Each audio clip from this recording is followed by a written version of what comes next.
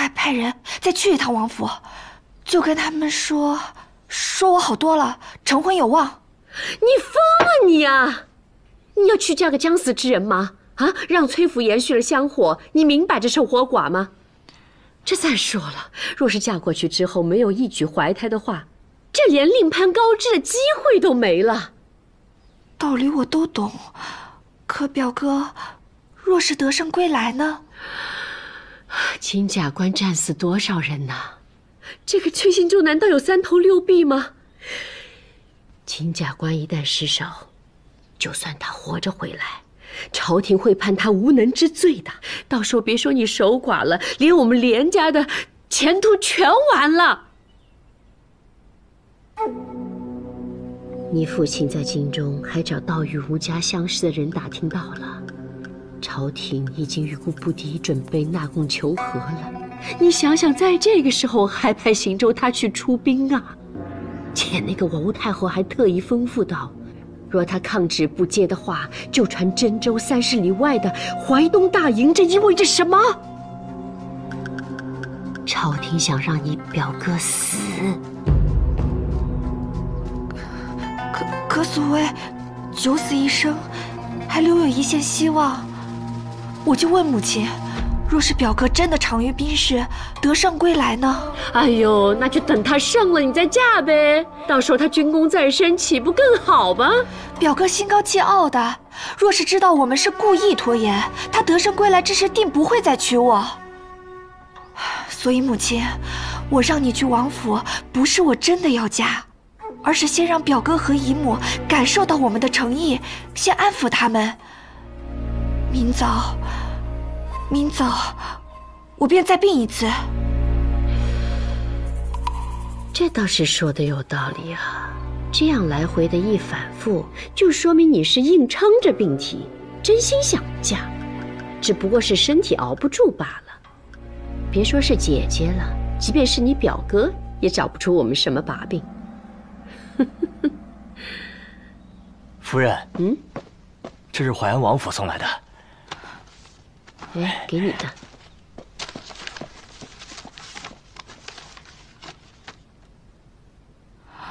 什么？退婚书？什么？什么退？怎么退婚了呢？这姐姐怎么一点情面都不给我们？一定是那个崔行舟的主意。哎，你干什么？你此刻去，你就是不打自招。那明日大军开拔，我便拖着我这个病体到表哥的马前，当着全镇州百姓的面说非他不嫁一番明志，我就不信了。反正他都要走了，总不能就地成婚吧？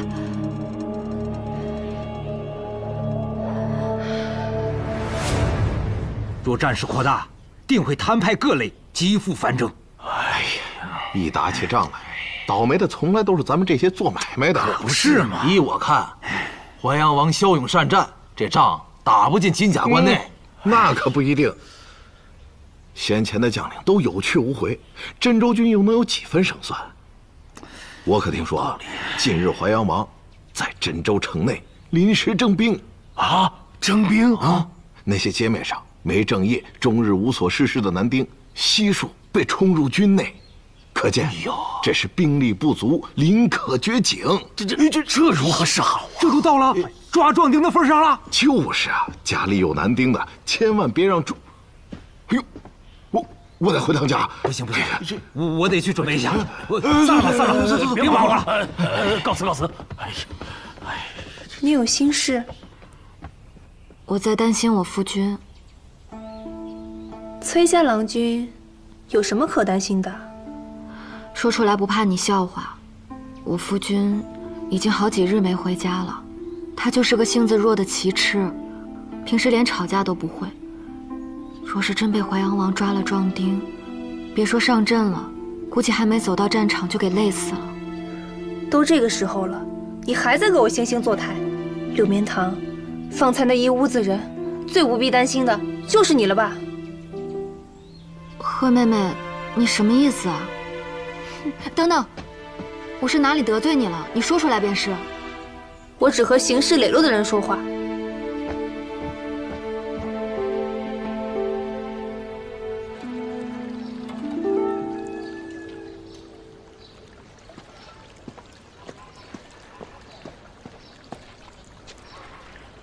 夫人，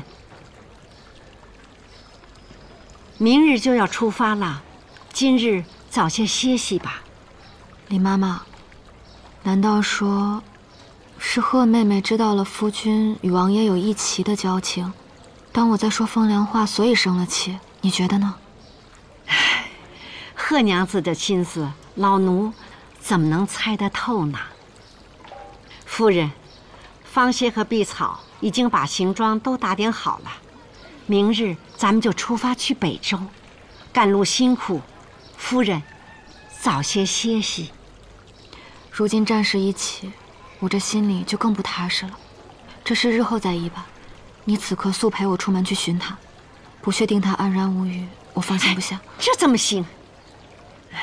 家主又不是闲汉，怎可能被抓壮丁？李妈妈，你近日总是反复催促，似乎对去北周之事很上心啊。那毕竟是家主吩咐的。不对，你不担心自己家主的安危，怎么总想着要离开啊？夫人，夫君。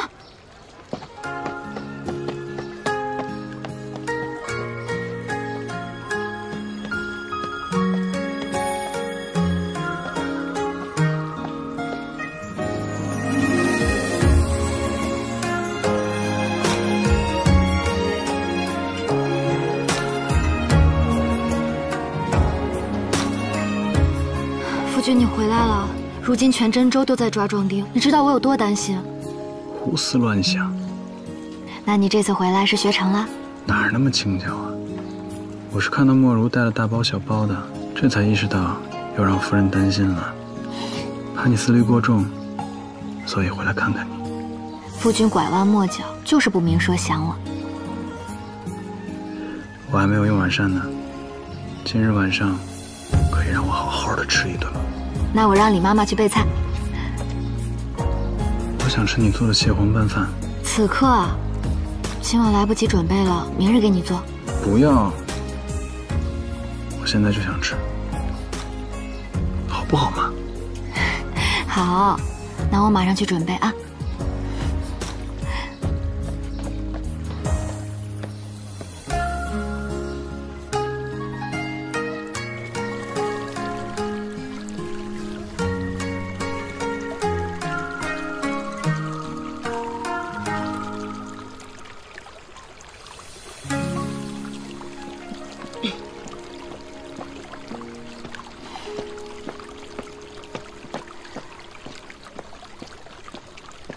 好了，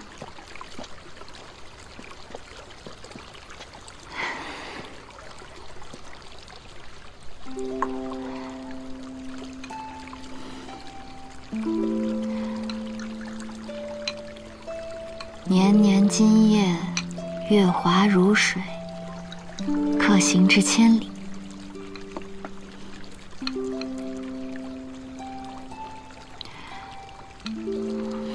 夫君，你不知道，我最近几日心里都很不安。为何啊？说出来，恐怕会让你笑话。李妈妈在收拾行装时，我总是会生出异想，好像此次离开后，就再也见不到你似的。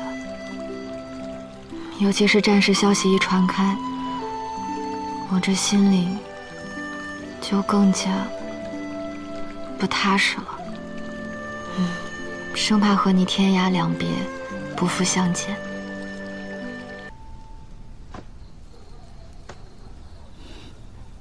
我选了上好的锦帛料子，也贴了上好的面子，这样的婚书可以放很多很多年。夫君字好看，由你来执笔吧。怎么了？我还没有想好要怎么写。我已经请人拟好了，念给你听。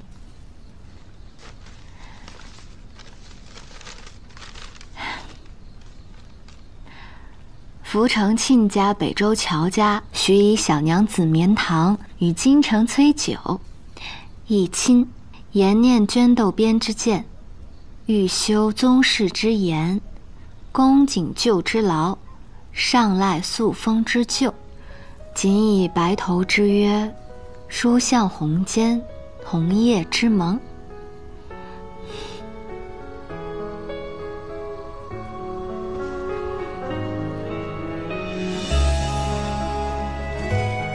怎么了？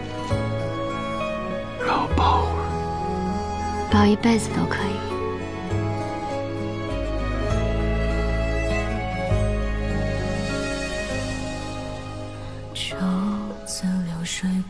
抱一辈子就写不了字儿了。你念一句，我写一句。好。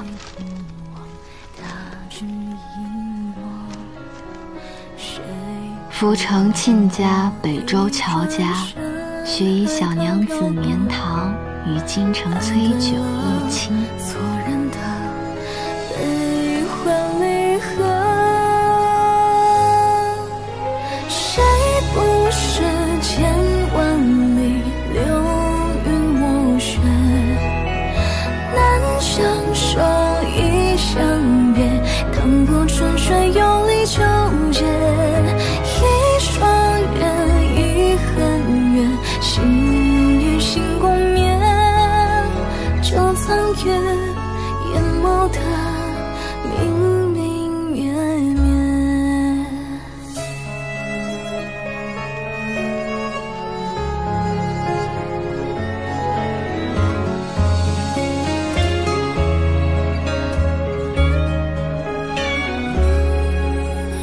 黄昏庭前花昨夜开，寄托莫追究细影里半生烟波，放那些深爱与分了无知无休，凭声愿想成空，还有许多。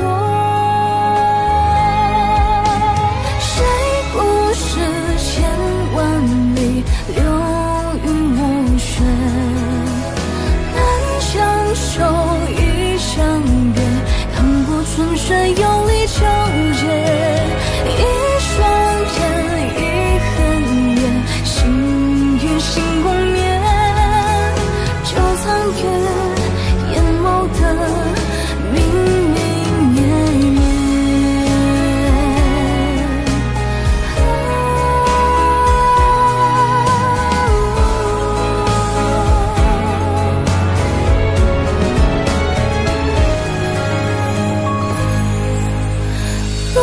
不是千万里流云我雪，再相守无笑别，山过春花又叹旧月，一双人一恨怨，相伴两不言，似是梦胸膛中光阴渐渐，心无忧，